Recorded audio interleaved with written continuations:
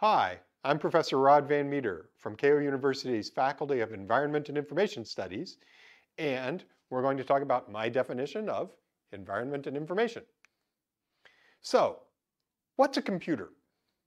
You might think of a computer as being a box that takes in numbers and, well, it spits out some other numbers. And it's just this isolated thing that exists away from the environment. But in reality, most of the computers in the world interact with their environment in some way. We can call this environment and information, or environmental information, and in Japanese we call that kankyo jouhou. So, what kinds of things are we talking about? Well, there was a famous researcher, a guy named Norbert Wiener from the middle part of the 20th century, who created and named a field called cybernetics. And cybernetics at the time meant dealing with control systems and information in the environment. So for example, this is a modern system, a modern approach called a PID, a proportional integral derivative kind of device. And what does it do? Well, it's controlling, for example, a factory, or it might be controlling part of your airplane or any of those kinds of things. And that happens over here on the right, where we're changing the system itself. But then we measure something about that information, and we feed that information back in this loop over to here on the left, this place where you've got the sigma symbol there. So there's sensing that's going on, and then here in the middle we're doing some calculation. And as that calculation happens, in this case it's three terms, a proportional term, an integral term, and a derivative term, but it doesn't really matter what that is. There are three phases to this. There is sense, calculate, and actuate, or control the system. Now you might see other diagrams that include 4 or 5 phases in this, but 3 is a good enough place to start. This is what you call a control loop. And you can do this using information. So this information actually controls the system for you. Now, let's look at an example in the real world.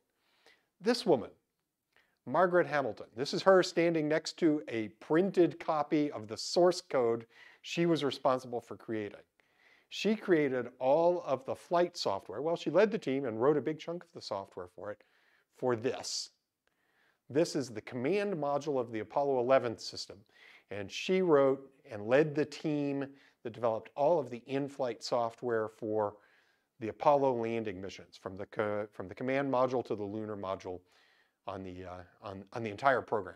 So that's an example where computers were used in the real world to control a real system. So we got a landing, or a takeoff like this, where the rocket's headed for the moon, and then a little while later, we've got the landing as well. And so that landing process happens, and all of that was under control of software written by Margaret and the team that she led. So that's one example of how computers work in the real world, right? And that happened in the 1960s.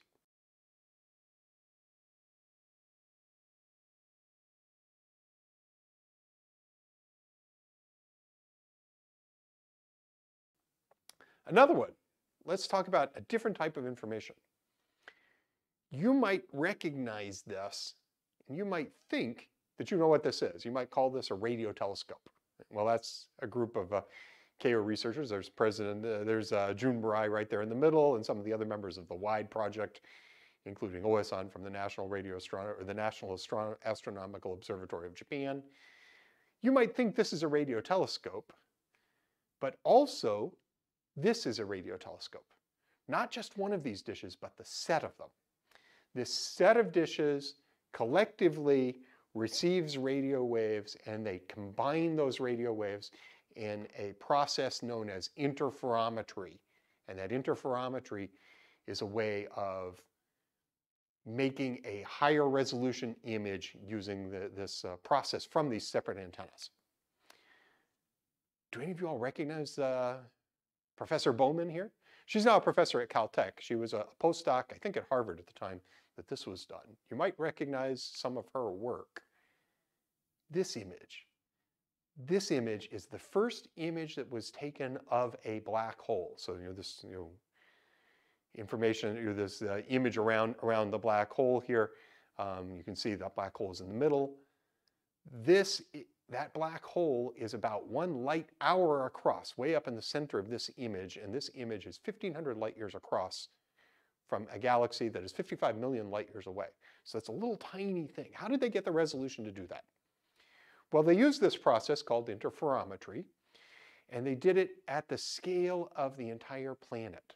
So they created an interferometer, not just between those two dishes that were standing next to each other, but among a set of dishes that spans the entire globe in a process called very long baseline interferometry, or in Japanese, chocho kisen denpa kanshouho. Right? Now, here's the overall process end to end. They collected the data from these antennas, and then after they've processed the data, they've still got 5 petabytes worth of data left. That's a lot of data. Combining analog and digital data into this, and ultimately leading to this final image here. Right? That's a whole process end to end. Now, if in fact you have quantum information, quantum entanglement, you could actually go even further in improving the resolution of a system like that using a technique developed by Daniel Gottesman and his collaborators. Now, we're not going to have time to talk about what quantum information and quantum entanglement are, but again, this is an example of how the information can be used in the real world.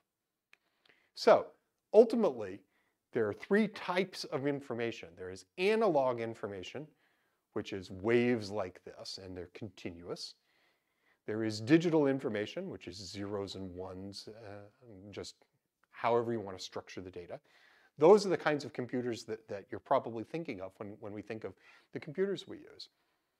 And then there are quantum computers and quantum information, in which the information that we deal with is actually a set of complex amplitudes that help us build on techniques called superposition and on entanglement, and using that we can process information. So there are these 3 major paradigms, but the analog, the digital, and the quantum.